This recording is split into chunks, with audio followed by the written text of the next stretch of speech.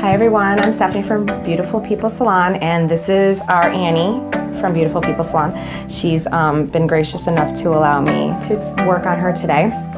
And we've been getting some questions from the clients regarding microblading.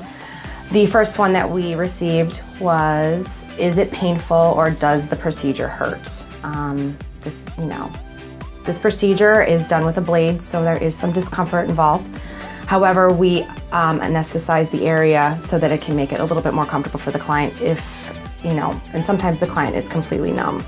So what I'm gonna do is show you how I perforate the skin, apply the topical anesthetic, and then we'll see that Annie is completely numb before we start the procedure. So if you look down at her brows, I've spent the last few minutes drawing the shape. We need to do this with a wax pencil so that the shape doesn't remove while I'm anesthetizing the area. So what I'm going to do is stretch the skin slightly, and I'm going to perforate the skin. I'm still seeing. You want to make sure that you get it all in here. I know it sounds a little scary, but Annie is fine. And you want to go and you want to perforate the entire area. Now you'll notice some blood spots, which is fine. It's almost mimicking what a pin prick would be.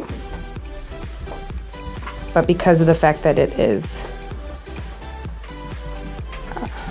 a lot of little blades, little needles, I'm sorry. We're getting more.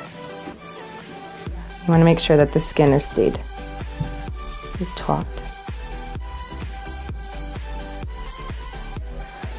Now once you've completed this area, we take the topical anesthetic and we dab it on the area. Now this will sit for about 5 minutes, and Annie at that moment will become completely numb. Fingers crossed. How are you feeling, Annie? It's actually amazing. It is. It's fine. Okay. So that is how we prevent the procedure from being super uncomfortable.